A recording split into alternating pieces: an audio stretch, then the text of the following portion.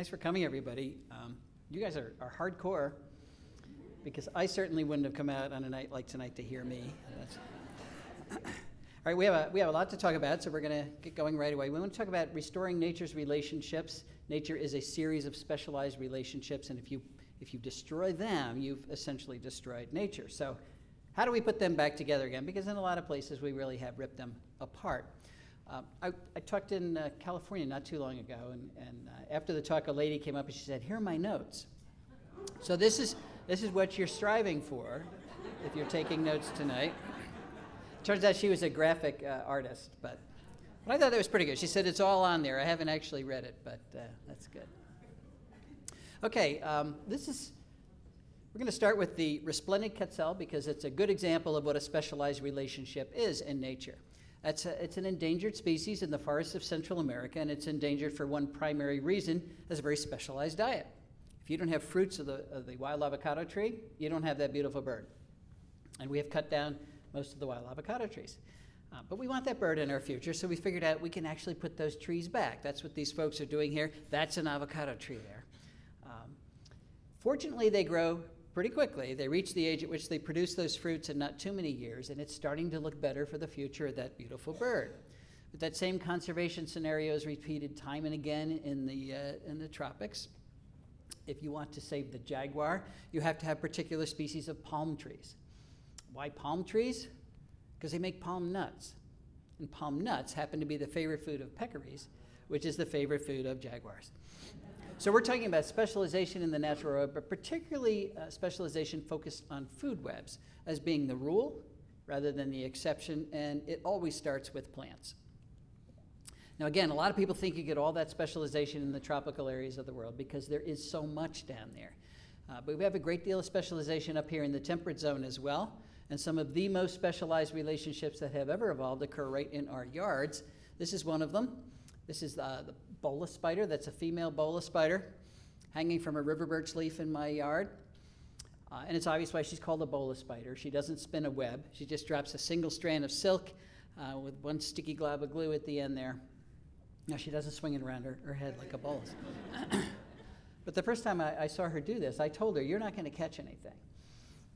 Because I could not imagine something flying into that single target by accident. She looks like she goes fishing with it. She lowers it and raises it and lowers it real slowly. And that's the way I used to fish, and I didn't catch anything. So I was sure she wouldn't. But about 15 seconds later, a moth flew in and got stuck on her sticky glob of glue. And she reeled it in and actually manipulated it for quite some time and turned it into a very fancy egg mass. Well, I learned that that was not an accident. She was releasing the sex pheromone of that particular species of moth. So that guy's a male, and he thought she was a female. She was, but the wrong species. And that was the end of him. And it turns out that every species of bola spider in the world mimics a sex pheromone of one species of moth.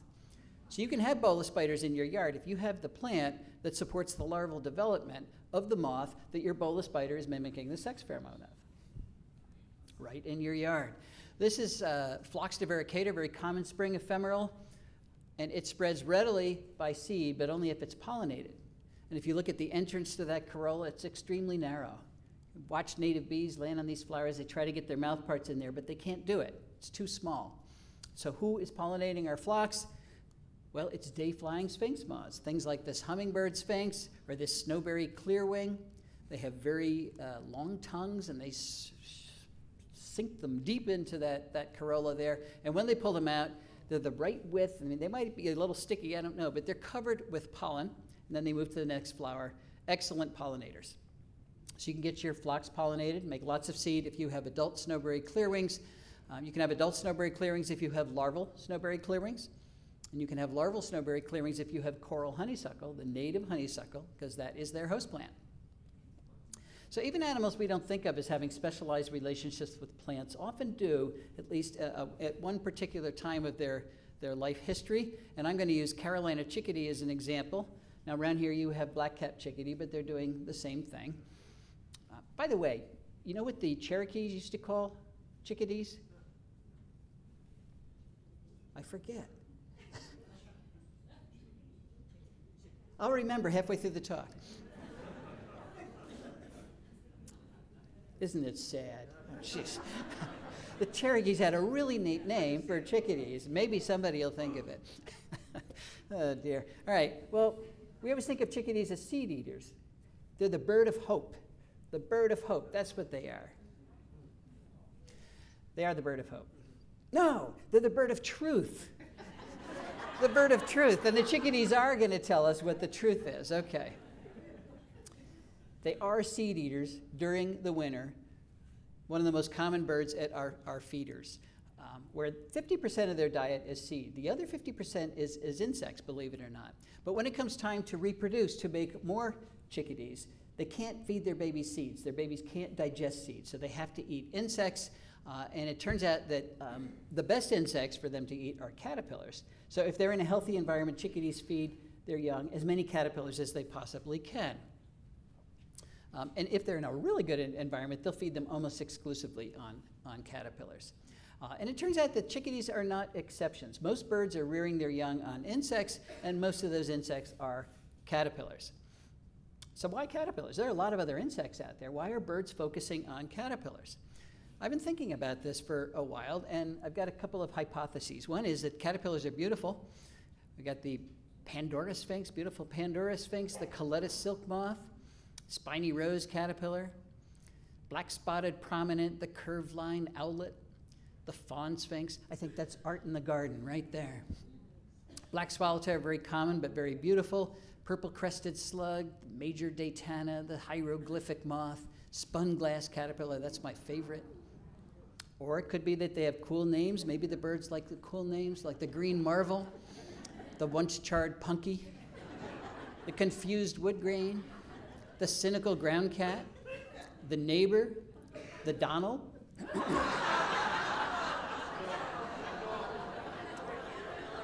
Yes, yes, come on. All right, that's not really the Donald.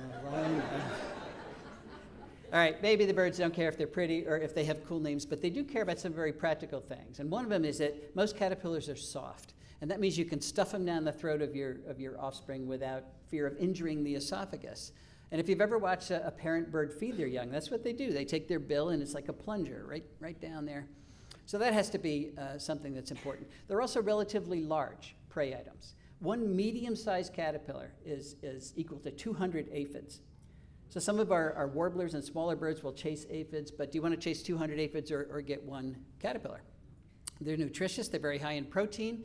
Very high in fats. They have a low percentage of chitin, particularly compared to other insects like beetles. Chitin is the exoskeleton. You can't digest it. And beetles are like little tanks. They're mostly exoskeleton, so not so great food. And it turns out that they are the best source of carotenoids, particularly during the breeding season. Now, later on in the season, birds get a lot of carotenoids from berries, but in the spring, the berries haven't been made yet. Why do I mention carotenoids? Well, carotenoids are compounds that are only made by plants. We vertebrates don't make them.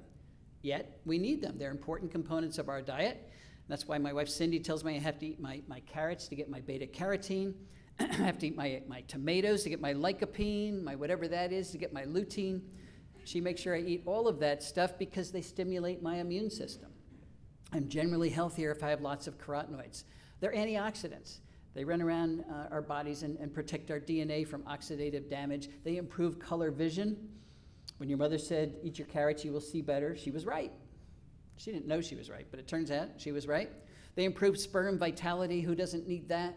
Improve sexual attractiveness. Now we're talking about this male prothonotary warbler here who's taking the carotenoids and building pigments out of them and putting them in his feathers. And he is bright yellow because he had access to lots of luteins. And of course, the brighter yellow he is, the more ladies he attracts. Well, back to chickadees. They're vertebrates, so they're not making their own carotenoids. They have to get them from plants, but they're not eating plants when they're reproducing, so they have to get them from something that does eat plants. And yes, that something is insects, but here's the key. Caterpillars, it turns out, have twice as many carotenoids as other types of insects, and 3 times as many as spiders. And spiders are important components of bird diets. So it's looking like caterpillars are not optional parts of bird diets. They are essential parts of bird diets. And that means if you're in an area where there are not enough caterpillars, you're not going to be able to successfully reproduce. So that's the next question. How many caterpillars does it take to make a clutch of chickadees? Having almost enough caterpillars isn't good enough. You got to have enough or you're not going to be able to produce those babies. Well, the answer is it takes 6,000 to 9,000 caterpillars to make a clutch of chickadees. By a man by the name of Brewer, Richard Brewer, I think it was, sat by a nest and he counted all the caterpillars. There's 390 to 570 a day, and they're in the nest for 16 days. Now, after they fledge, the parents continue to feed them caterpillars for another 30 days, but just to the point where they fledge at 6,000 to 9,000 caterpillars. Who knows how many caterpillars after they fledge, because they're flying all over the place.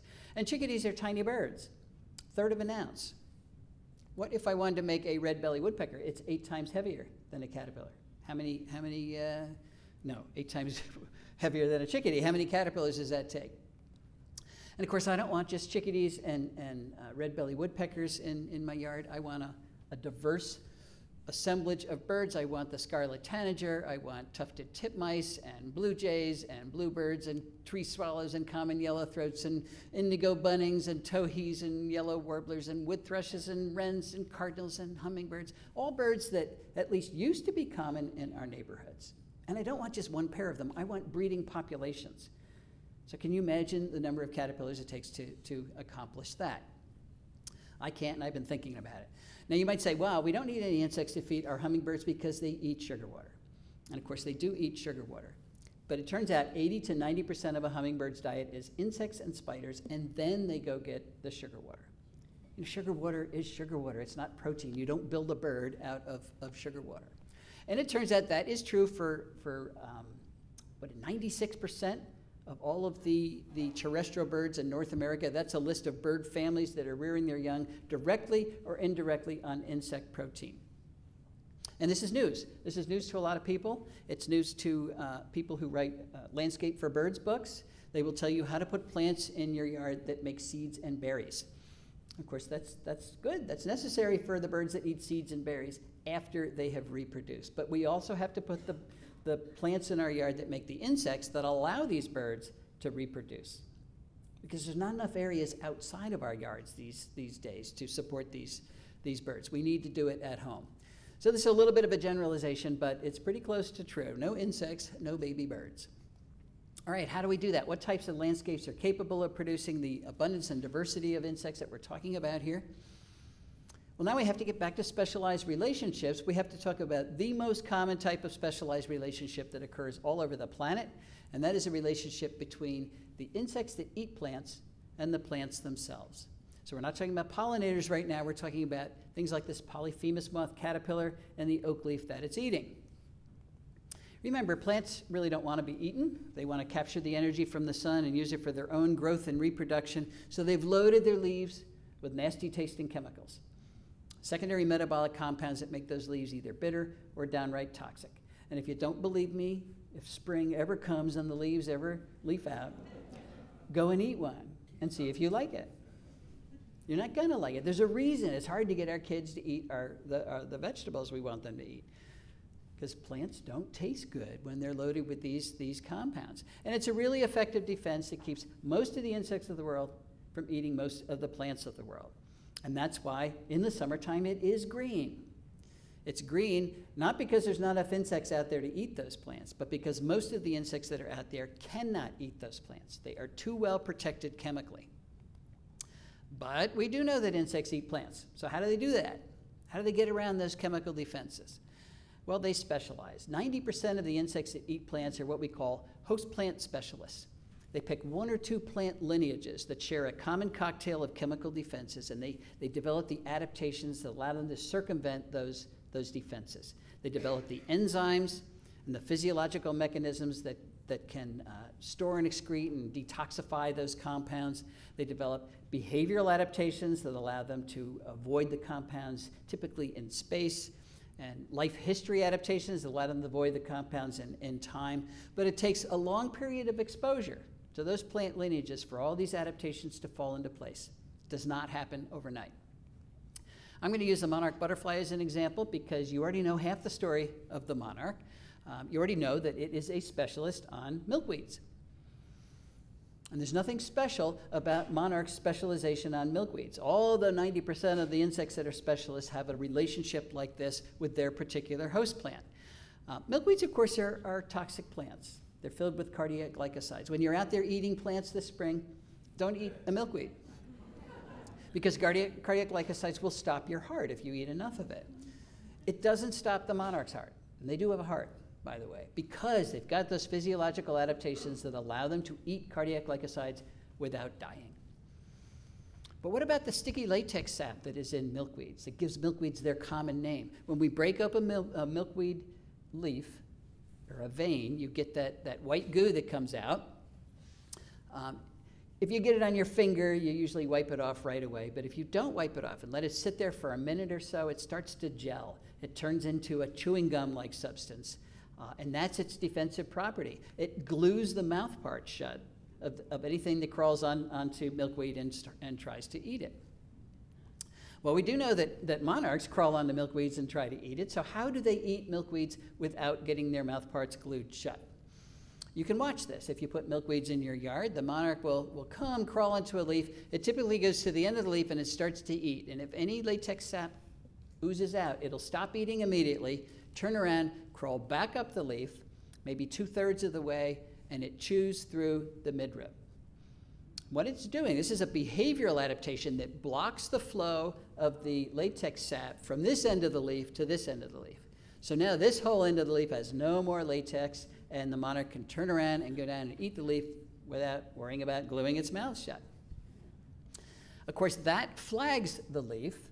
So if you're a monarch hunter, you can drive down the road and look at milkweed patches, and anything that has flagged leaves, you know there was a monarch there. All right, those are the upsides of specialization.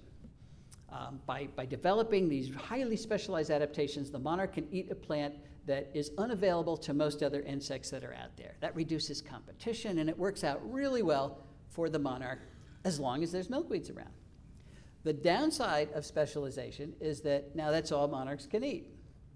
So by specializing on that one lineage, the Asclepias,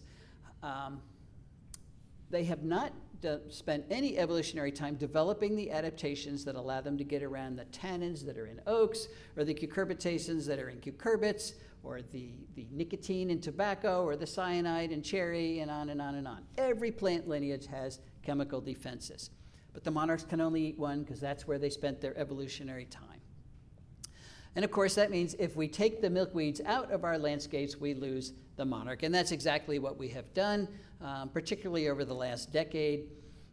We never shared our residential areas very well with milkweeds. There were plenty of milkweeds on the edges of ag fields, but now we have Roundup Ready corn and soybeans. No more weeds. We've gotten rid of the weeds, and that includes the milkweeds that develop the monarchs. It includes the goldenrods and the asters and the other fall blooming plants that allow the monarch to migrate down to Mexico in the fall.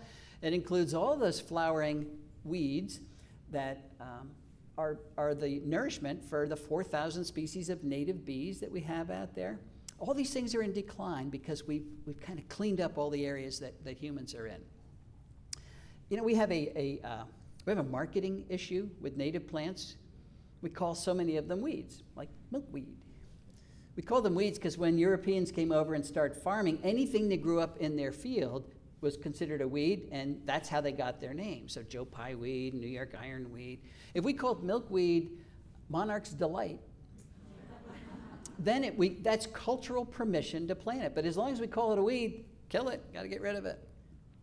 I don't want you to think that it's just moths and butterflies that are host plant specialists. This is the elderberry beetle that only eats elderberry. This is the dogbane beetle, only eats dogbane. Sumac flea beetle only eats sumac. This is a Koreid bug, leaf-footed bug that only eats ash. So if the emerald ash borer comes and kills all of our ashes, we will lose this species. Dave Wagner at the University of Connecticut has finished a paper looking at the number of ash specialists. It's 95. 95 species will disappear if we lose our ashes. And that's the problem, the fact that so many of the insects that eat plants are host plant specialists. If we take away those plants, we will lose all of those insects. There is some good news here, though, and that is as we learn more and more about the components of individual food webs, That means we have the knowledge now to put those food webs back, rebuild them wherever we want to. So let's do that. Let's do that right at home. Let's do that in our yards. Let's use the white-eyed vireo as an example. And I'm going to use that as an example because that's the nest that Cindy found in our yard a couple years ago. Now, the vireos knew that in order for me to understand what their food web was built from, I had to identify the caterpillars they were bringing back to their babies. If I can identify the caterpillar, take a picture of them and identify the caterpillars, we know a lot about what caterpillars eat, which plants created those caterpillars. Then I'll know which plant I need to put in the yard to support the food web for the white-eyed vireo.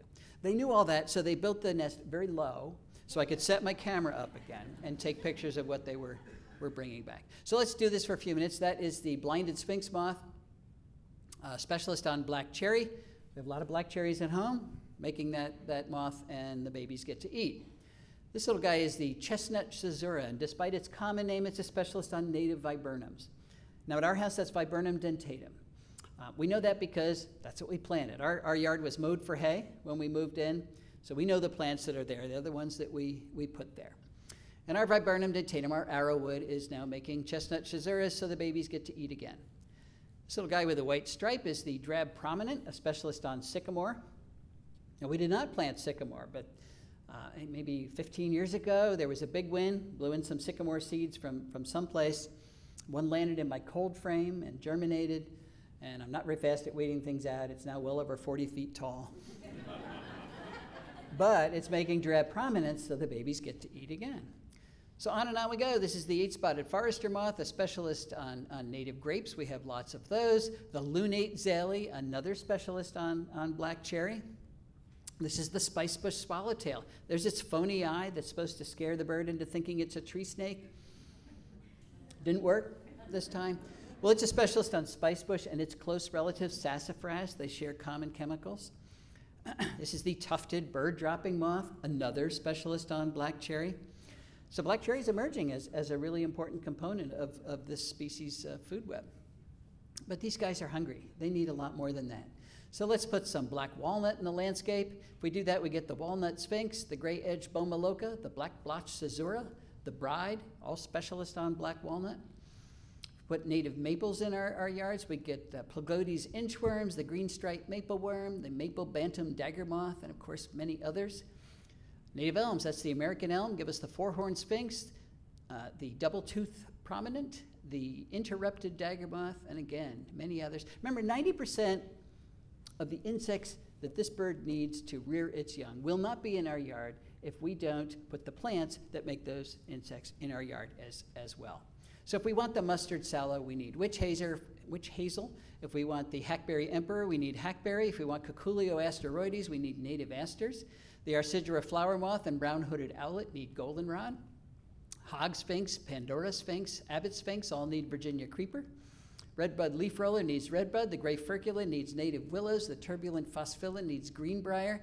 And the orange tufted oneida, the spiny oak caterpillar, the two-spotted oak punky, the variable oak leaf caterpillar, the red-humped oakworm, the orange-humped oakworm, the pink-striped oakworm, the delightful dagger moth, the pleasant dagger moth, the lesser oak dagger moth, the greater oak dagger moth, the streaked dagger moth, the afflicted dagger moth, the white blotch heterocampa, the oblique heterocampa, the red-line panapoda, the laugher, and many, many more won't be there if you don't have oaks, because oaks are the most important plant you could put in your yard. And that is true in 84% of the counties of North America, the most powerful plant that we have. By the way, you know where I took all those pictures? My front yard. I don't like the term backyard habitat because it implies everything we're talking about is so ugly we have to hide it in the backyard. Not true. You can put your oak in the front yard. It works wonderfully. Why do we want all these insects? Well, we talked about birds. They need the insects. We want our birds. But it turns out if you look closely at various food webs, they are a critical component of almost every terrestrial food web that we have. All spiders, for example, need insects. Or they eat other spiders that ate insects. And I know a lot of people don't like spiders, but look who does. It's the second most important component of bird food webs. You take away the spiders, you've clobbered your birds again. Plus, you've lost a very valuable predator. Rather than hiring the mosquito fogger that kills everything as it goes down the street, get a few spiders. They'll do the same thing. This is an insect predator eating an insect herbivore. So if we lost the herbivores, we would lose the predators, and they themselves are important components of food webs. If we lost our insects, we would lose our frogs and our toads, all of the amphibians, because they all eat insects. So do our lizards, so do our bats, so do our rodents, believe it or not. We always think of rodents as seed eaters, and they do eat seed when they can't find enough insects. But the reason these little guys all want insects is because they're really good food. Pound for pound, some studies have shown there's twice as much protein in insect meat as there is in beef. And insects have organs in their abdomen called fat bodies that are loaded with lipids, high energy compounds that allow these little guys to grow quickly and reproduce quickly. And if you're a mouse, that's what you want to do, because there's a lot of things that want to eat you. But it's the same reason that larger organisms are eating insects. They're just really good food. The skunk is digging up your yard to get the grubs that are in your yard. Possums eat a lot of insects. Raccoons eat a lot of insects. Even things we don't think of as insectivores eat a lot of insects. Like our friend, the red fox here, 25% of a red fox's diet is insects. That's a full quarter of its diet is insects. 23% of a black bear's diet is insects. So it doesn't matter how big you are, you still need insects. Even if you don't eat insects, you need insects. This is a sharp-shinned hawk. It's a bird predator. You might think, aha, I can get rid of all the insects in my neighborhood and still have sharp-shinned hawks. But think about it. The birds this guy is eating needed insects to become birds. So he needs them indirectly. So does the garter snake. It's not eating insects directly, but it's eating the frogs and toads that ate the insects. A world without insects is a world without biological diversity. And E.O. Wilson told us decades ago that a world without biological diversity is a world without humans. I wish somebody would believe him. Because it's happening. It's happening. We're losing our insects. I don't know if you've seen the studies out of Germany recently, New York Times. 30% of Europe's grasshoppers and katydids and crickets, the orthopterans, are now facing extinction. 30%. Germany has lost, this is 5.3-fold. It's really 79% of its flying insects since 1989. There are 46 species of moths and butterflies have already disappeared entirely from Germany. And invertebrate abundance, and that's insects, has declined 45% globally since 1974. E.O. Wilson also said insects are the little things that run the world. And let me remind you, in case you don't know or have forgotten, E.O. is never wrong. We've lost 45% of the little things that run the world. This is not good news, folks. We have to turn this around. And of course, if you take away the insects that everything else is eating, you're going to lose those creatures as well. The World Wildlife Fund just generally says, well, we've lost half of the animals on planet Earth so far. Well, how about birds? We do measure what's happening to birds because we like birds. We have something called the State of the Birds Report, comes out every year. As of 2016, I'm afraid to look at 2017, there were 432 species of North American birds at risk of extinction. And that doesn't mean there's only 5 left of each one of those. It means their populations are declining so rapidly. They're on that trajectory that is very difficult to turn around. We now have 1.5 billion fewer breeding birds in North America than we had just 40 years ago. And let me remind you that a billion is 1,000 million. And this is a problem of shifting baseline. I know almost everybody in this room is younger than 40, which means you don't remember a time when there were 1.5 billion more breeding birds in North America. So when you go outside and it's quiet, you don't miss them. You think that's normal. None of us here misses the passenger pigeon, the most numerous bird on the planet, not that long ago. 3 billion of them. We don't miss them because we never knew them. Well, we need to start missing these things because it's not normal. 46 species have lost half their population. You can go to the State of the Birds Report and get all kinds of nasty statistics. And what they're telling you is that the ecosystems supporting our birds are not happy.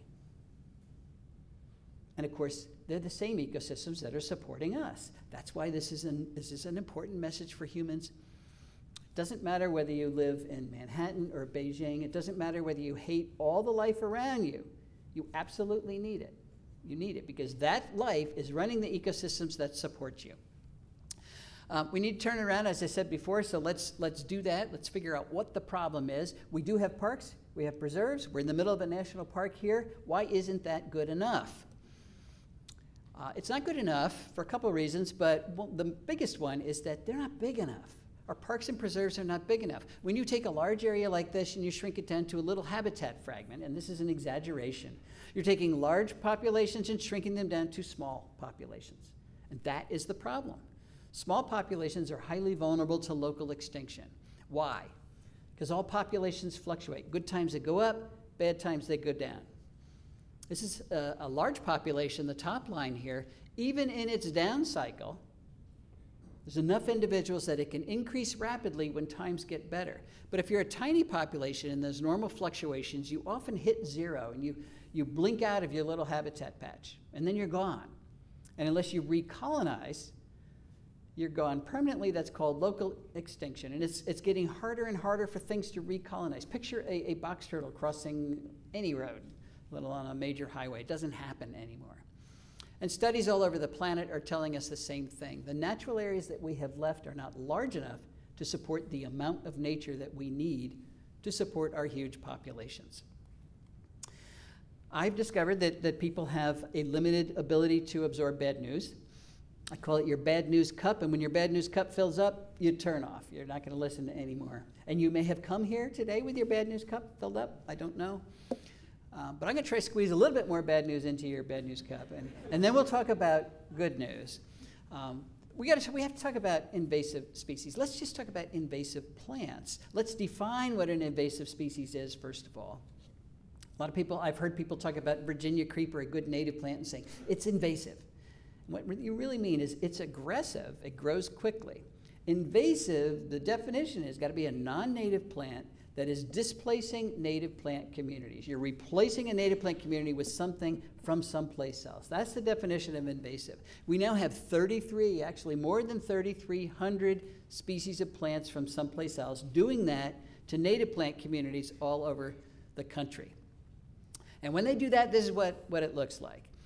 This is White Clay Creek State Park. I drive by it on the way to work when I go to work at the University of Delaware. I did go to work today. I taught this morning, by the way. And this is what it looks like right now. In early spring, the plants from Asia leaf out before the plants from North America. So what you're looking at here, all the green you see is from Asia, primarily from China. What are these plants? We know what these plants are. They're all escapees from our garden. It's multiflora rose and Oriental bittersweet and Japanese honeysuckle and miscanthus and ailanthus and Norway maple and privet and burning bush and barberry and whatever else you can think of. Again, escapees from our garden. So now more than a third of the vegetation in White Clay Creek State Park is not supporting local insects. They have not been here long enough for all those adaptations to happen. And you might say, well, how long does it take? That's another talk, but we're talking about tens of thousands of years, not a few years, even though some of these have been here a couple hundred years. Okay, we can actually measure what happens when we allow a non-native plant to displace a native plant community, whether it's from an invasive species or whether we purposely plant these things in our yard. What happens to the food web that used to be in that space? And that's what we've been studying in the lab at University of Delaware for, I guess it's 12 years now. We have several papers published on it.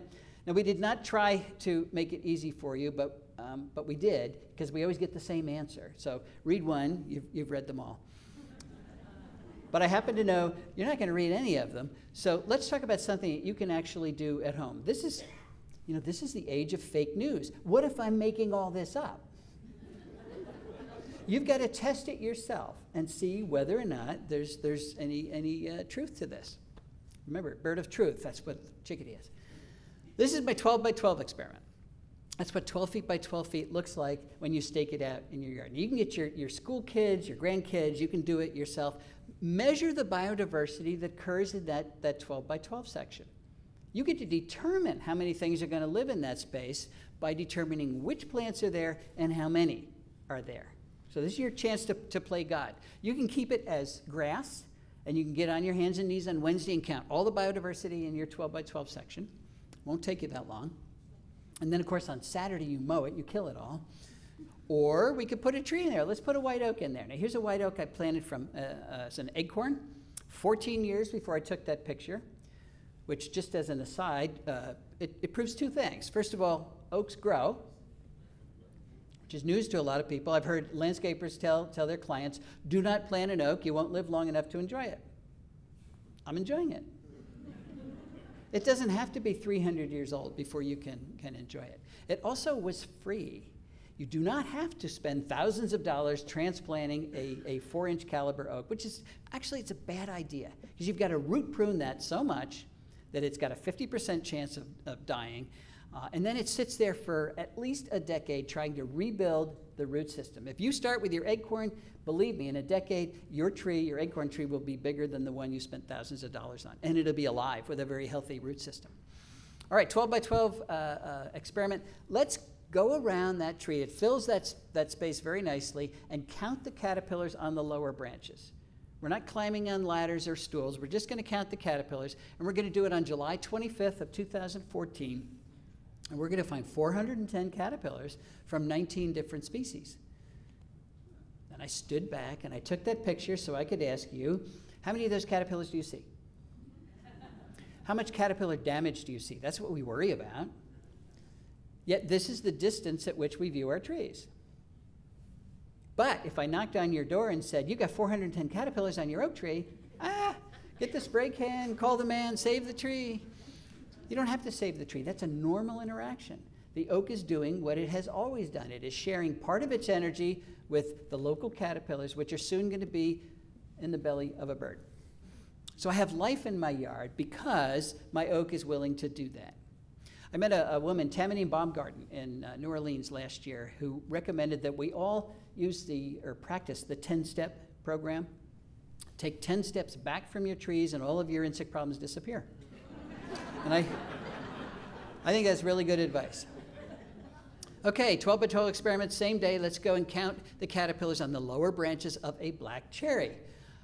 We're going to find 239 caterpillars from 14 different species. Now let's go to my neighbor's house.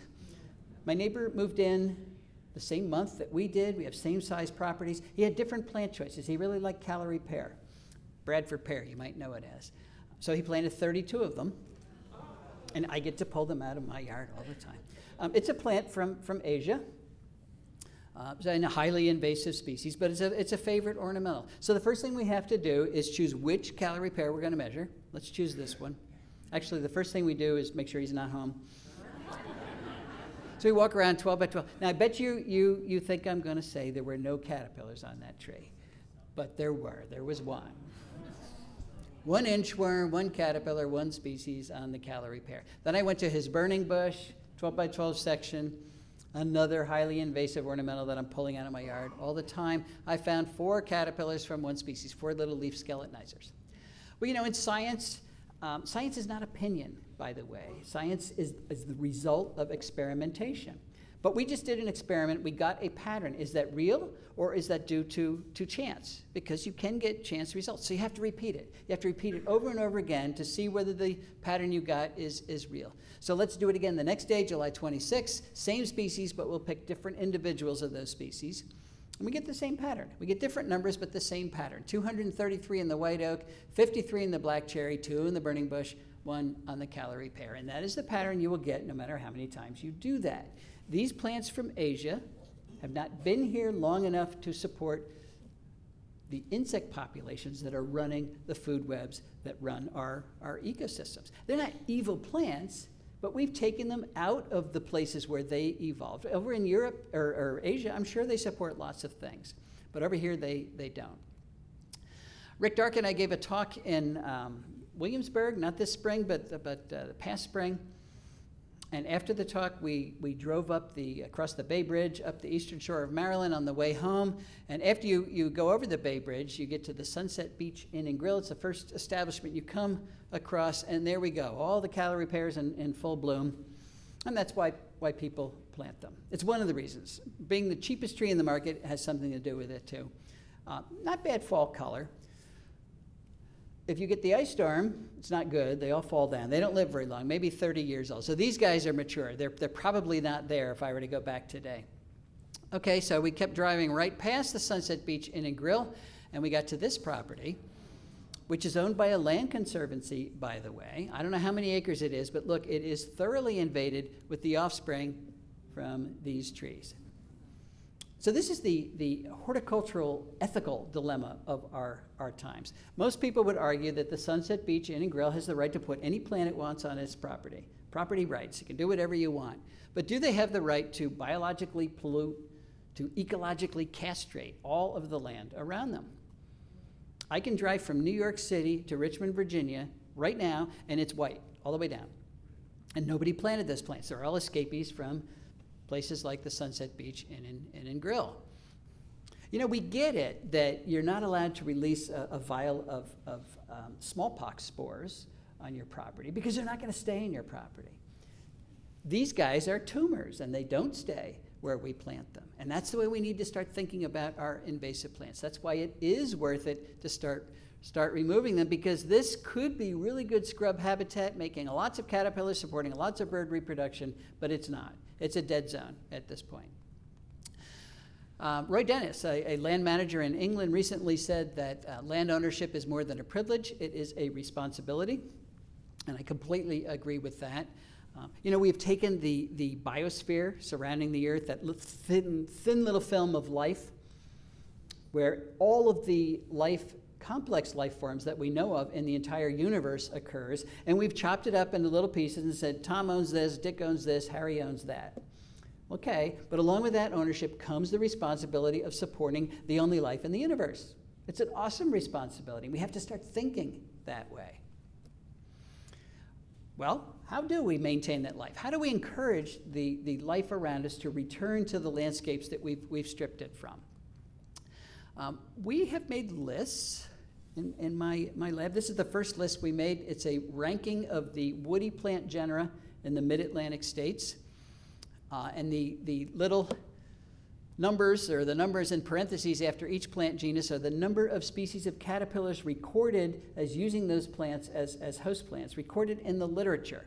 So they're ranked from the ones that record the most, or support the most, to the ones that support the least. So memorize that while I take a drink.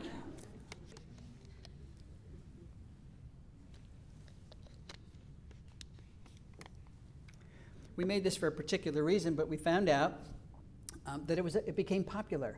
Everybody figured out, hey, if I want a lot of life in my yard, I got to plant that end of the chart. So when I go to Wisconsin, they say, where's our list for Wisconsin? This is the mid-Atlantic states, and actually Ohio's not in there, right on the edge. So where's your list for Ohio? Where's the list for Florida, for California? It was my research assistant, Kimberly Shrupshire, who made this list. It took her 2 years, 4,000 references to put all this together. So I used to tell people, well, if you support Kimberly, she will be happy to make you a list.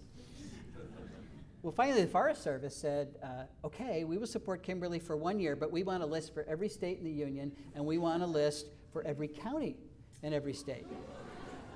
Can she do that? It's really hard for me to get support for poor Kimberly, so I said, of course she can do that. She couldn't do it. It took her 1.5 years. She got much faster at it. But it is now launched on the Native Plant Finder. It's on the National Wildlife Federation website called Native Plant Finder. You don't have to worry about the URL. Just put in Native Plant Finder and it will pop up. And the beauty of this is now you just put in your zip code and the ranked list for your county pops up. So you can zero in on the most productive plants, both woody and herbaceous plants for your county. Audubon has a similar list built off that list I just showed you there, called Plants for Birds, a very pretty site, but it'll give you the best plants for your area. So now we have no excuse for saying, I don't know what the best plants are. Yes, you do. You do know.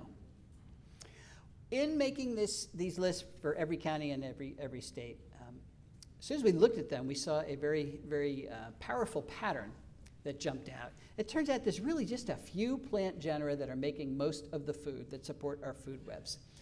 And I started calling those plant genera foraging hubs.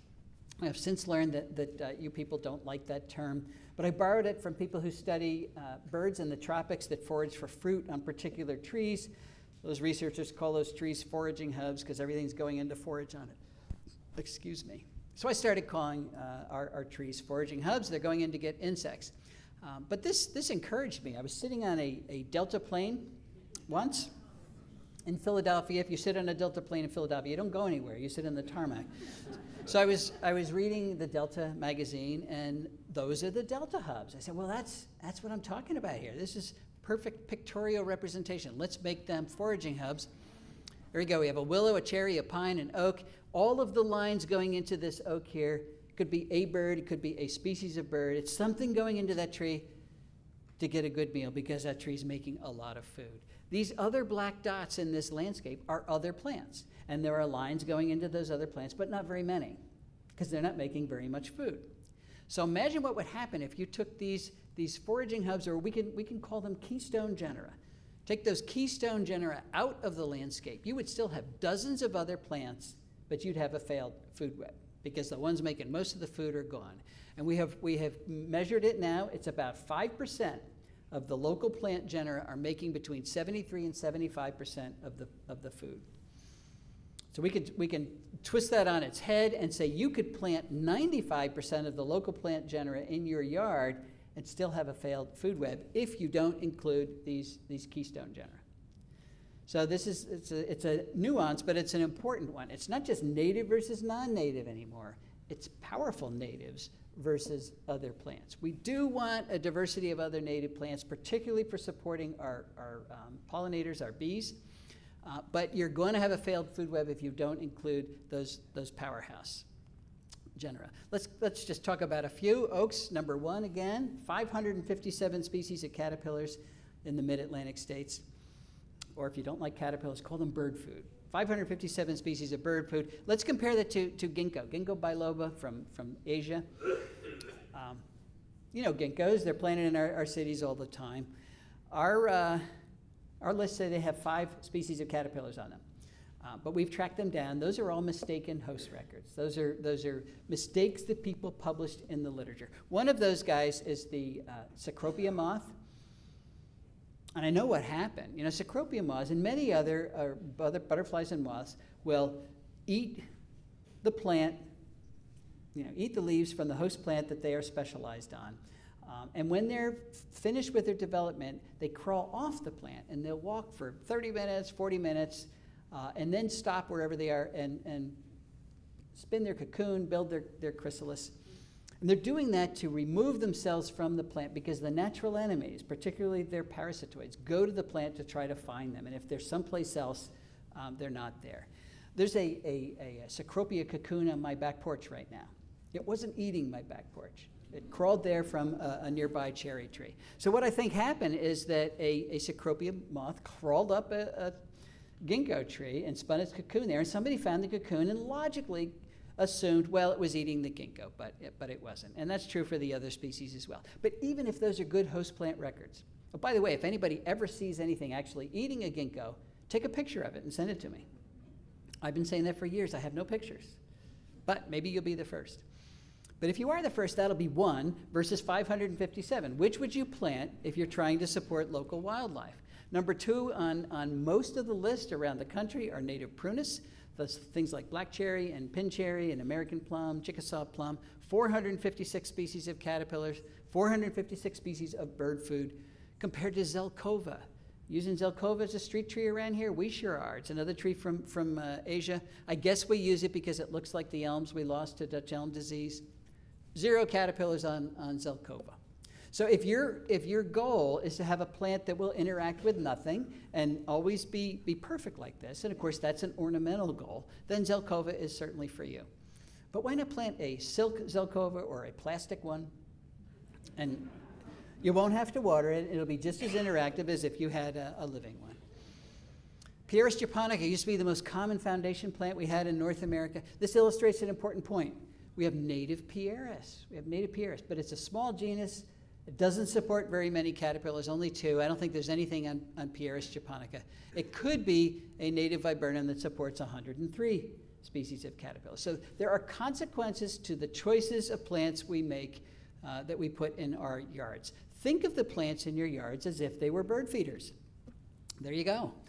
They are bird feeders. Now you get to decide how well you're going to feed the birds by the plants that you choose for your yard. You can feed them a lot, or you can feed them just a little bit. That's what the landscapes around me look like. They're giant lawns with almost no plants in them at all. You can put plants in your yard that make bird food. You can put food in your bird feeders, or you can keep them empty. There's a ginkgo right there. It's a big tree, but it's not making any caterpillars. And when we landscape like this without thinking about those foraging hubs or those keystone genera, we are not fooling the birds. Here's a little bit of data from my PhD student, Desiree Narango, who's actually graduating 2 weeks, next week. She studied chickadees in the suburbs of Washington, D.C., 3 years following breeding chickadees around in particular landscapes so she could see what their breeding success was in relation to the percentage of non-native plants in those landscapes. So here's one pair of chickadees. The star is where the nest is. The red line represents the foraging territory of those chickadees. It's about 50 meters from the nest on average. And the blue areas represent the trees on which they did 95% of their foraging when they were rearing their young. So let's look at what those trees are. Well, they're all the native trees in the landscape: basswood, sweet gum, American elm, black cherry, 2 species of oaks. Let's also look at the trees they're not foraging on. Japanese maple, silk tree, there's our friend the ginkgo, black poplar, crepe myrtle, saucer magnolia. And it's really easy to picture a landscape in which those are the dominant trees. How do the chickadees know which trees to go in? Well, they don't know. They try it out. They go into a black poplar or a ginkgo and they try to get something to eat. There's nothing there, so they don't go back. How often would you go back to ShopRite if the shelves were always bare? You'd go once and then you wouldn't go back, and that's exactly what the chickadees do. And when we landscape like this is the result. This is a failed nest, and after Desiree took the 3 dead chicks out of the nest, she noticed a bunch of sunflower seeds in the bottom of the nest. Remember, parents, the chickadees don't eat sunflower seeds. Well, what she thinks happened is the parents simply ran out of caterpillars, and somebody had a feeder up, so they brought seeds to the nest, tried to get the babies to eat them, but they couldn't eat them. So the babies starved to death. There are, again, consequences. When you compare, and this is a summary of her work, yards that were primarily native, none of her yards were 100% native, with yards that were dominated by introduced plants. This is what you got. In the yards that were dominated by introduced plants, they produced 75% fewer caterpillars. They were 60% less likely to have breeding chickadees at all. So even though Desiree put a nest box up in those yards, chickadees are tree hole nesters, and their nest box or tree holes are always in short supply. The parents came and they looked around and they said there's simply not enough to eat here, so they wouldn't even try. But if they did try, those nests contained 1.5 fewer eggs. They were 29% less likely to survive. They produced 1.2 fewer fledglings, and it took them 1.5 days longer to produce those fledglings. And what you're not seeing here are that those fledglings left the nest underweight. And that means their future survivorship was lower as well. And when you put all that together, you can create population growth models. And she modeled her population growth rates as a function of the percentage of non-native plants in the landscapes. And by the way, she was following 93 pairs of breeding chickadees, so this is a lot of data. The dotted line here represents replacement rate. That is the number of chicks you have to make, or the rate at which your population has to grow in order to replace the adults that are lost each year. So anything below that dotted line represents an ecological sink. It represents an unsustainable population because each year it is smaller and smaller. It's not making enough chickadees. So these are error bars, and it turns out that when you have, it's about 25% or fewer non-native plants. Some of the yards actually popped above replacement. They were making enough chickadees to replace the population. But all of the others, as soon as you got more than 95 or 25% non-native plants, are well below replacement. Now in her study, the average yard had 50% non-native, so it was way down here. We've looked at the number of non-natives close to where I live. It's 79%, way over here. Again, way below what it needs to be to keep these populations sustainable. So if you're wondering why we have 432 birds that are steeply declining, there's a lot of reasons for that, but starving them has got to be one of them. She also looked at the migrants that are stopping in her yards on their spring migration. Now migrants, I don't know if you thought about this, but they fly all night and at the end of the night they have to come down and rest, but they have to refuel. They've got to gas up so they can continue their migration. They're not flying around our cities. Remember, this is Washington, D.C. They're flying right through them, and they come down. We've got 51 species of migrants that she has recorded in her study plots. And if they come down in the land of ginkgo, there's nothing to eat. And that's the end of the migration. They're out of gas. Have you ever seen a little bird in the middle of a parking lot just sitting there shivering? That's a migrant that has run out of fuel.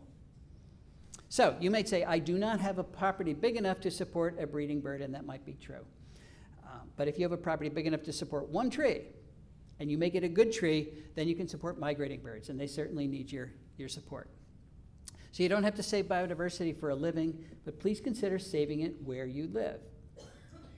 Because where you live is now a very important component of the conservation needs that we have. We have moved plants and animals all over the world, creating what ecologists call novel ecosystems. And what that means is a novel ecosystem is defined as one in which the organisms are just meeting each other for the first time in evolutionary history.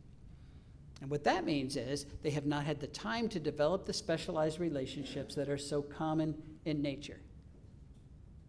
Remember, monarch butterfly specialized relationship. We've created novel ecosystems by replacing milkweeds with soybeans.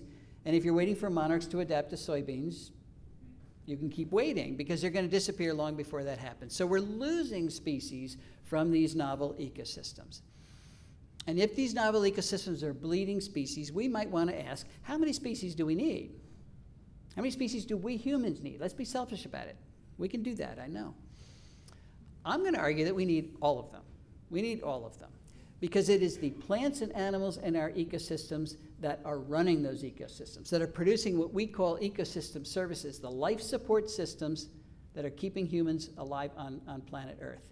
And research has shown, we don't have time to go into it, but it's shown very clearly that as you increase the number of species in an ecosystem, that ecosystem becomes more productive. And as you take species away, it becomes less productive. We need as much productivity as we can get today because this is what we've done to planet Earth. There was a big study, came out in 2005, the Millennium Ecosystem Assessment. I think it was 170 scientists from around the planet. It took 5 years and studied planet Earth's ability to support us, to produce the ecosystem services that we need. And their unhappy conclusion as of 2005 is that we had already degraded the planet's ability to support us by 60%. That's the ocean, by the way. That's not a recycling plant. That's the same as taking planet Earth and shrinking it by 60%. At the same time, we keep increasing human numbers and we keep growing our economies.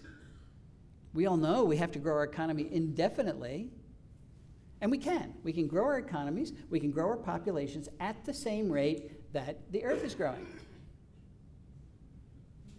That's not a very popular opinion, particularly among economists. But if you don't believe me, we could all go, let's go to Cape Town, South Africa, and meet there this summer. It used to be July something when you had day 0. Now it's moved up to May. We're going to have day 0 when they run out of water. Not because of a war or anything, because there are too many people there for the amount of water that they're using. My point here is very simple. The Earth has limits. It has limits, and we've got to recognize them. We have to start living like that. We've taken much of particularly North America and turned it into Gone with the Wind because we love aesthetic landscapes. You know, we think plants are just decorations, and here we have a decorative landscape. I don't know how many acres that is, and I don't know how many species used to live there, but I do know it was thousands, and they literally are now gone with the wind. So what we need to do is expand the Earth's ability to support us again. We need to increase its carrying capacity by putting the plants back. That's not too hard. We can do that. We can do that. Where are we going to put those plants? Well, 85.6% of the U.S. east of the Mississippi is privately owned. 95% of Texas is privately owned. 94% of Maine is privately owned. 83% of the entire lower 48 is privately owned. We're going to put those plants back on private property. Don't think public lands are going to be enough to save the biodiversity we need. There's not nearly enough space. We need to put the plants back right there. And when we do that, we need to raise the bar about what we're asking our landscapes to do. Again, in the past, we've asked them to be pretty. We're good at that. We're going to keep doing that, but they also have to support life. If we don't support those, if we don't build those food webs at home, we're going to lose the biodiversity that we all depend on.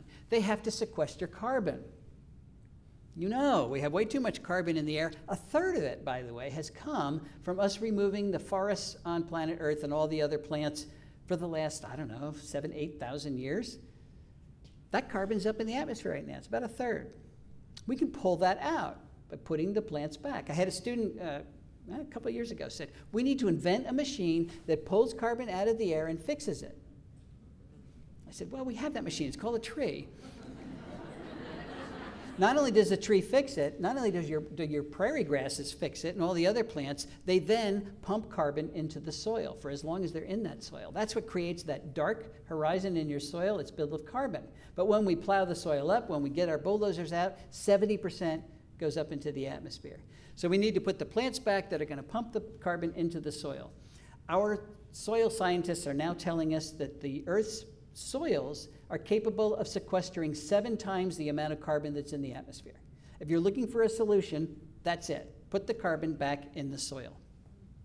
We also have to put the plants in our yards that manage the watersheds in which we live. Everybody lives in a watershed, and nobody has the ethical right to destroy that.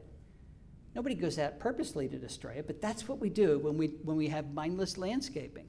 And of course, we need to support our pollinators. Supporting pollinators is politically correct now, or it was last year. Why do we need to support pollinators? I know what you're going to tell me. Because they pollinate our crops. And they do, about a third of our crops. But you know what? That is not the most important reason. This is, they pollinate 80% of all plants and 90% of all flowering plants. If we lost our pollinators, forget our crops. We would lose 80 to 90% of the plants on the planet. It's not an option. It is simply not an option. We are losing our pollinators. So we have to start supporting them at home. We're not talking about good land stewardship here. We're talking about essential land stewardship.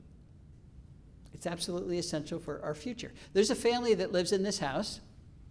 If they're not producing all the ecosystem services they need on a daily basis, they're going to have to borrow them from someplace else. Now, in the past, they borrowed them from nature, but the nature that used to be here isn't there anymore, and that's true almost everywhere. They're not going to borrow them from their neighbor because he's not making any ecosystem services either. They're probably not going to borrow them from their township's open space. If it looks like my township's open space, which is a giant lawn with a paved path that goes around it and people walk in circles around it. We think if there's not a building on a place, that's good land stewardship. That is not good land stewardship. That is not good land stewardship. This is another neighbor down the street. These are all calorie pears, and they're all gone. They fell down last year. So now there are no trees here, no food webs, very little carbon sequestration. You know, if you want to sequester carbon, lawn is the worst option you can have, even though the lawn industry says your lawn is sequestering carbon. It is about 120 pounds per acre per year, but a meadow sequesters about 3,000 pounds per acre per year, and a forest sequesters about 3,500 pounds of carbon per acre per year. This landscape is actively destroying my watershed, and I don't appreciate it. All the nasties he puts on this beautiful lawn are washing away and poisoning everything, helping to create dead zones at the mouth of every river. And of course, there are no pollinators here. So this is not taking care of that biosphere we talked about very, very well. We measured the amount of land that we have in southeast in Delaware, southeast Pennsylvania, and northeast Maryland. 92% of the land that could be landscaped is lawn. 92% lawn, looks just like that. Only 10% of the tree biomass that could be there is there. And there's usually these short-lived ornamental trees from Asia, like our calorie pear here, that are going to fall over after 30 years and release all the carbon they just sequestered. We got to get the big guys back that are going to hold that carbon for hundreds of years and pump it into the soil. There's my neighbor's house with all his calorie pears. He's got 10 acres, and every plant he's put on that property, every single plant is an out-of-towner, is a non-native. And he's done that because that's what everybody does. He goes to the nursery and he looks for something that's pretty. Remember, plants are just decorations, or at least that's what we have thought. So something is pretty, maybe it could be a screen or an anchor or a focal point, but it's all been about aesthetics. No attention to the ecological role that these plants have to start playing. But we could do that. We could find pretty plants that do support food webs, that protect our watershed, that sequester carbon, that help our pollinators, that provide all the life support systems we need to start doing at home. How do we do that? What's a biodiversity-friendly neighborhood look like? Well, this is the most important thing we need to do. We need to put the plants back in between the isolated habitat fragments that are out there. Who's in between those fragments? We are. We are. We need to build biological corridors that connect those fragments right where we live. And if we connect them, those fragments are not isolated anymore. And if they're not isolated anymore, the populations within them won't be tiny anymore. So when they fluctuate, and they will, they won't disappear anymore. This is the single most important thing we can do to stop the steady drain of species from our neighborhoods. Where are we going to put all those plants? I suggest we put them in the area that's now in lawn. We have 45.6 million acres of lawn. We're still adding 500 square miles of lawn a year. That's an area the size of New England that is now lawn. And we're doing that because turf grass is a status symbol. And it's been a status symbol for a couple hundred years. Because only the rich used to be able to have good lawns. You know, before we invented the lawnmower, you either had enough slaves or you had enough sheep, and you could afford to waste property that wasn't in agriculture because you were so rich. So it was a great advertisement of your social status, and we all wanted it. Well, around the turn of the century, we invented the lawnmower, and then all of us poor slobs could have lawn. But we keep raising the bar. In the 50s, you had to have a perfect lawn or you were a communist. And of course now, you listen to the commercials, and if there's a dandelion in your lawn, you're not a good person, and your neighbor's going to hate you. And we buy into that. We buy into that. But we can change our status symbols. I learned that when I went to Montana a couple of years ago. I looked around, they didn't have big lawns. And I asked my host, where are their big lawns? And he said, well, we only get 9 inches of rain a year. He said, but lawn is not our status symbol. I said, it's not? What is? And he thought about it, he said, big belt buckles. And I'm very excited about that. Because if we double the size of our belt buckles and cut the size of our lawn in half, I think we've got it. And of course we want to build these corridors out of those keystone genera we were talking about. Or at least they've got to be in there. This is what we've done in the past. We build our house, put in our foundation plant, a few trees here and there, then we're exhausted, no more landscaping. So everything by default becomes lawn. Let's turn that on its head. Let's build our house and now figure out where we do want lawn. I am not suggesting we get rid of turf grass because it is the perfect plant to walk on. So you put the lawn where you want to walk. I look at where my neighbors walk on their 10 acres, and what you couldn't see it from that picture, but most of it is manicured lawn. Nowhere. They're never outside. But what if you want to get married in the front yard? You need some lawn there. If you want to walk to the backyard, you need a path, throw the frisbee, have a barbecue. Wherever you want to interact with your interesting landscape now, that's where the lawn goes. And then everything else by default becomes heavily planted. And this is the landscape design challenge of our times. How do we get all these plants in our landscapes without it looking wild and messy? It's a different aesthetic. It's going to take a little bit of adjustment, but we can do it. And if we convince our neighbors to do it too, now we've got the connectivity with the woodlot over here and the woodlot over here. Or if you're in Illinois or Iowa, the prairie over here and the prairie over here, you've got to do it in biome appropriate ways. Not only will you stop the steady drain of species from your neighbor, you'll reverse it. They will come. And I can tell you that because of what we've witnessed happening at our house at home. We put the plants back and it's just crawling with life. We still have lawn, so we could still play with our lawnmowers. It will be okay. And if we do this in half the area that's in lawn right now, let's make the math simple. Say we got 40 million acres, we cut that in half, we can build a new national park that'll be 20 million acres in size. We're going to do it at home, so we'll call it Homegrown National Park. And it'll be bigger than the Adirondacks, plus Yellowstone, plus Yosemite, plus Grand Tetons, Canyonlands, Mount Rainier, North Cascades, Badlands National Park, Olympic National Park, Sequoia National Park, the Grand Canyon, plus Denali, which is huge, plus the Great Smoky Mountains. You add up all those parks, still less than 20 million acres. So let's do that. This is the entrance to the Toledo Zoo. You ever been to the Toledo Zoo? That's the entrance, lovely entrance with the grass and dandelions. Could be that. And when the zoo people did that, the board of directors went nuts. They said, nobody's going to come to the zoo anymore. Culture is very hard to change. It really is. It really is. Let's take these square things here. and turn it into a landscape like this. This is on Fisher's Island. It's a little island off the coast of Connecticut. The rich folks live there. Roosevelt's lived there. I should have included more of the house, high-end house here. This landscape is doing everything that I talked about, with one exception. It's not supporting the pollinators, so let's put a pollinator garden in as well. Now we got it covered. We're covered our bases. This is the current agricultural ethic. This grower is high status now because he's replaced all of his weeds with lawn. And it shows he cares. It shows he's a good land steward. It could be this. Now, that first picture was from Iowa.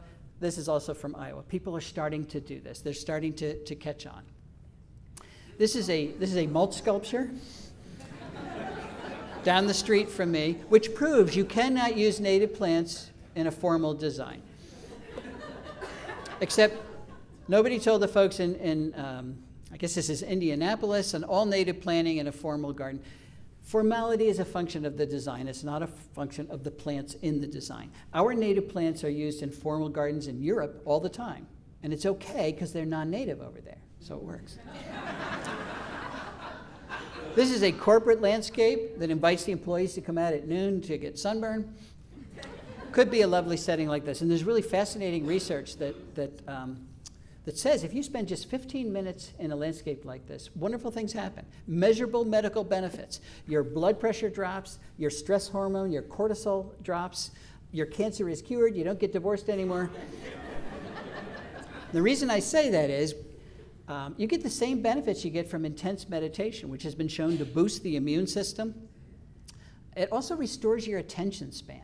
Our attention span is eroded from the time we wake up in the morning until we finally go home and yell at our spouses. But 15 minutes in a landscape like this, and you become a new person. You can pay attention. You can be a good conversationalist. It's a wonderful thing. But you can't go to Yellowstone in the summer for 2 weeks and expect those effects to last the rest of the year. You have to do this every single day. So the only way you can get those benefits is to either live in a landscape like that or work in a landscape like that. But it's got to be a daily adventure. So I'm going to put another ball up here, call it mental health. We can call it physical health. You put a plant outside of a hospital room, the patient gets better faster. You put a tree outside of a classroom, test scores go up. And everybody's scratching their heads, what's going on? Apparently it's related to stress. When you reduce stress with nature, you do everything better. Very good news, very good news. Does that mean your yard has to be 100% native? No, there really is room for compromise here. And I'm going to use the crepe myrtle as an example. I know you use some crepe myrtles, and as you go further south, they use a lot of crepe myrtles, and by the time you get to South Carolina, it's now the only plant in the state.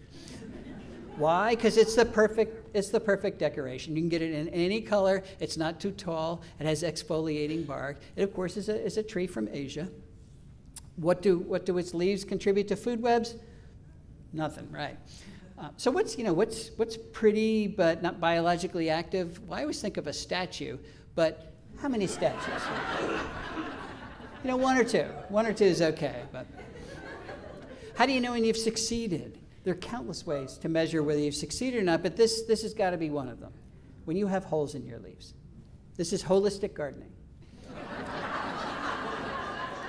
This is a shingle oak leaf in my yard that has passed on part of its energy to a caterpillar, which again is now in the belly of a bird. I have life in my yard because this oak is willing to do that. Look, it's not dead.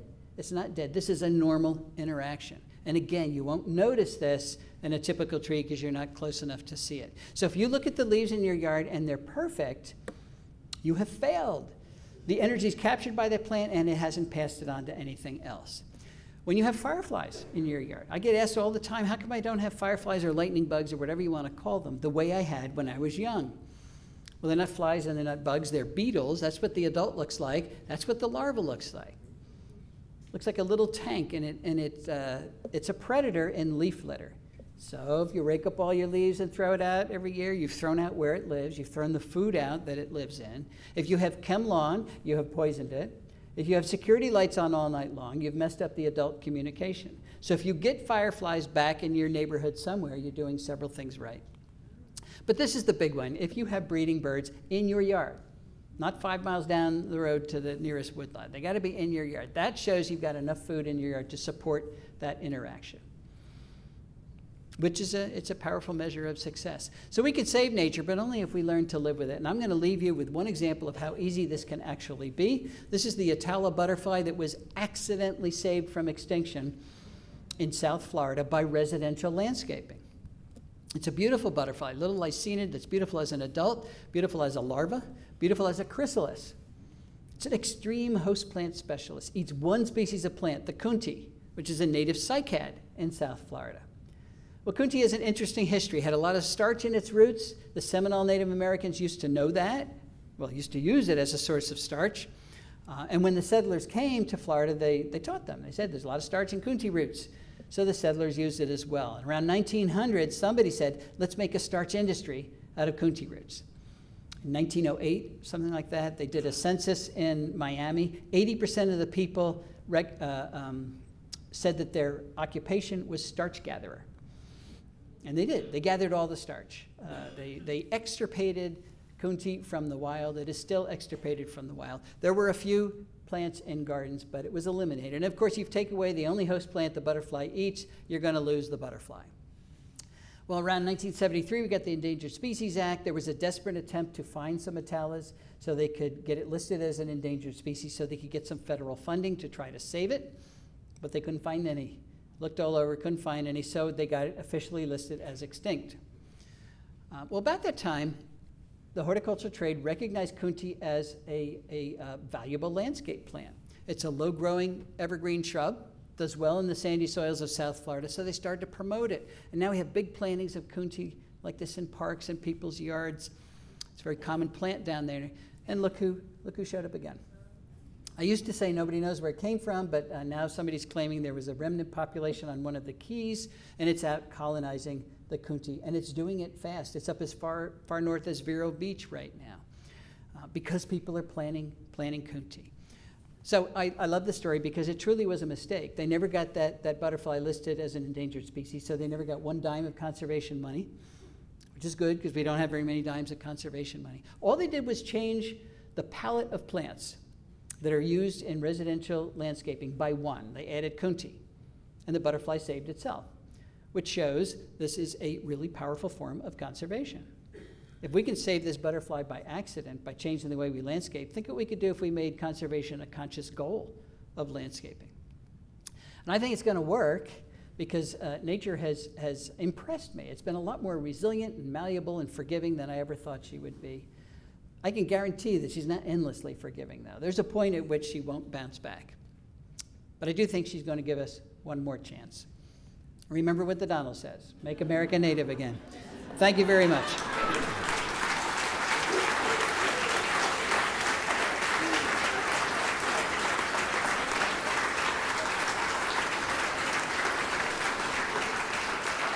There you are.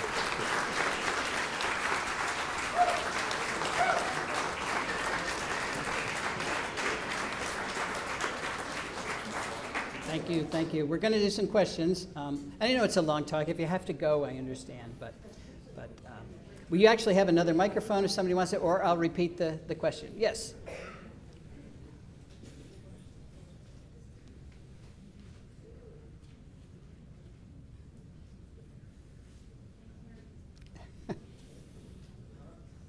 Are we making progress with homeowners associations, local government, civic associations? Yes, we are, actually. Some people, I guess it was a place in Maryland actually passed an ordinance, a native plant ordinance, sent it to me, and I get requests for that all the time. I just send it out to everybody who wants to change ordinances in their township. Remember, HOAs that are telling you you have to have certain plants and you have to mow your lawn 1/2 inch, and you have to make sure you have a dead landscape. Those rules were made by people, mostly in the 70s, and they were made to protect property values because they didn't want rusting cars in the front yard. And remember, if you didn't manicure your lawn, you were a bad person. But we're learning. We've learned, and we also learned we can change those rules. Become a member of your civic association, your HOA, and educate them. And people are listening. It's happening all over the place. I've been looking at this for I don't know, at least 10 years, and I'm seeing change. So there's a lot of bad news here, but it is happening in a positive direction. So be encouraged. Look Look at the people that came out in the rain. You know, this is what's happening here. Yeah. Yes. Quick question. Besides looking in native plants, can you give some tips as to how to find caterpillars? How to find caterpillars? Sure. You have to develop a search image. That's what birds do. They develop a search image. Caterpillars don't want you to find them. They don't want the birds to find them, so a lot of them are cryptic. They're blending in very well with their leaves. A lot of them feed on the edge of the leaf, and they look like decayed leaf material. They look a lot like decayed leaf material. They're sitting on the midrib, and they blend right in with that. They crawl off the leaf during the day and only feed at night, so they're on the bark during the day.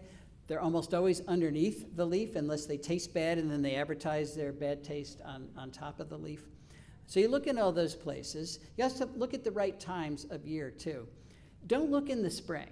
All those birds that are feeding their young have beaten you to it, believe me. Their caterpillars are gone. They find every last one of them. So the best time to find caterpillars would be later July, early August. And they vary. Some years are really good. Some years are bad.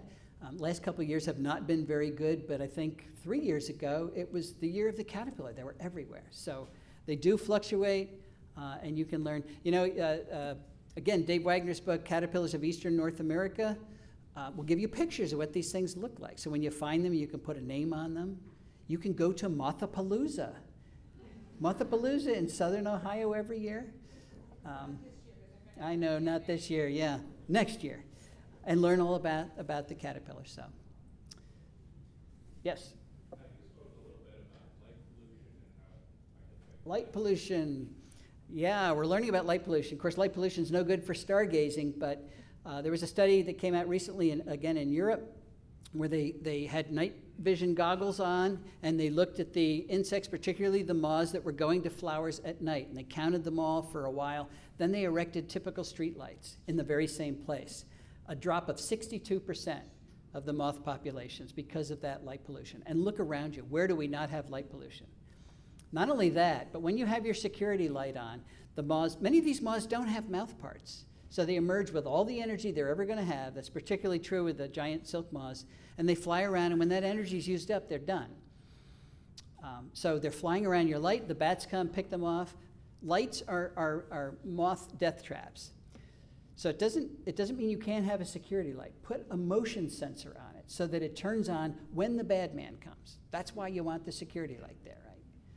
You know, when you have it on all the time, it throws dark shadows, and he just stays in the dark shadows. It doesn't discourage anybody, so.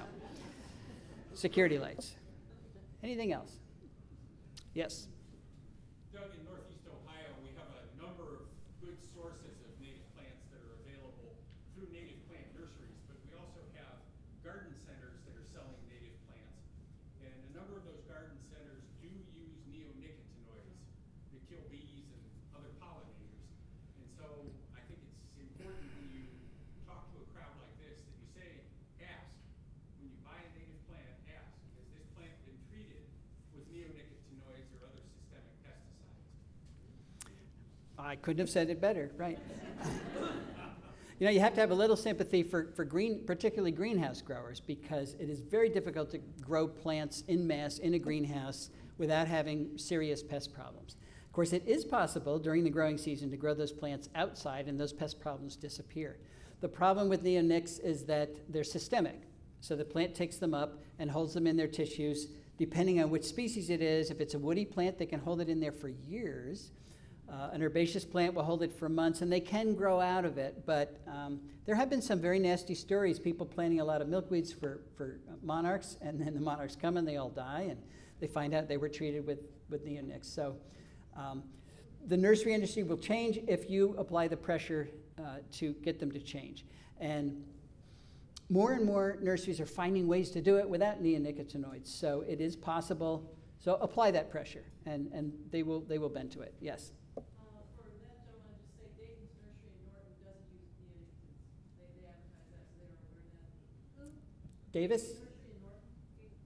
Davis Nursery? Dayton. Dayton Nursery. Dayton's Nursery in Norton, they don't use Okay. Good. Anything else? Okay, thank you very much. Oh, one more in the back, then we'll let you go. Okay, so you want to plant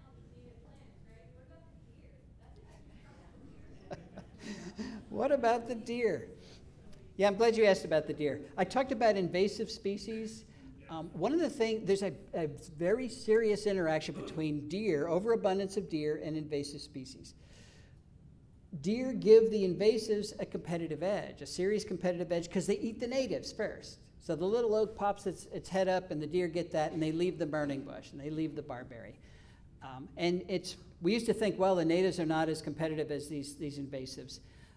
But the exclosure experiments where the deer are excluded are showing that that's largely not true. There was one that experiment came out, I think 2 years ago, where they had 10 years of a study pitting garlic mustard with trillium. And in 10 years with no deer, the trillium won. So we have to give our natives a lot more credit than we have been giving them, but we have too many deer. We have too many deer, which gives us too much Lyme disease. It's destroying our forests because they're eating the undergrowth, and that's why we got nothing but non-natives as understory.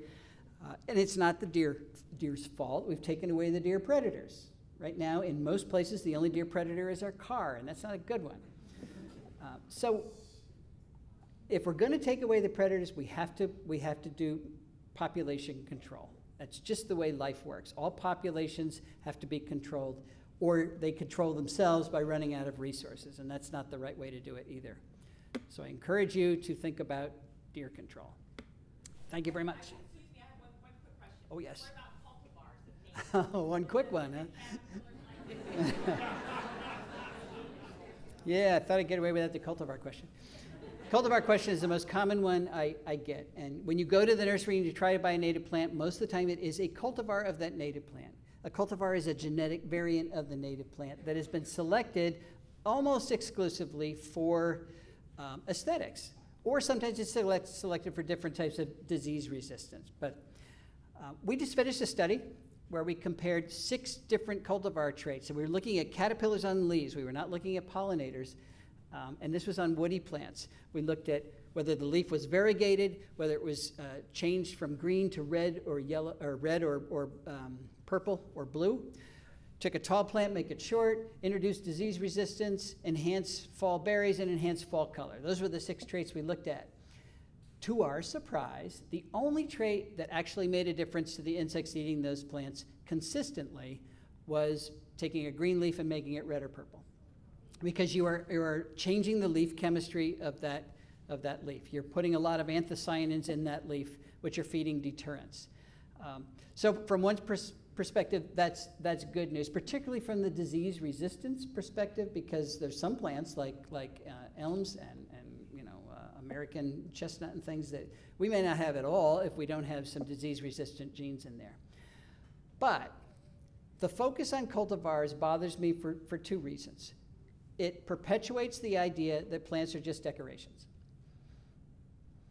And they're more than decorations. So we should be selling the native straight species that are the best at producing ecosystem services for people who want them. And nurserymen just don't believe that there's a market for them. So we can say, yes, there is. You supply that as well, and then let the market work out how many cultivars versus how many straight species. The other problem is that most cultivars are propagated clonally. 0 genetic variability. And particularly in this age of climate change, when we have such extreme changes all the time, we need as much genetic variability out there as possible. So loading the landscape with 0 genetic variability that's just bad ecological practice. We know that. So it's another reason to go with straight species. Ask your nurseryman to get you the straight species, because he can do that. He just doesn't think he can sell it. And if he doesn't, then go away. Don't buy the cultivar, because he'll say, well, I'll just keep doing that. So thank you.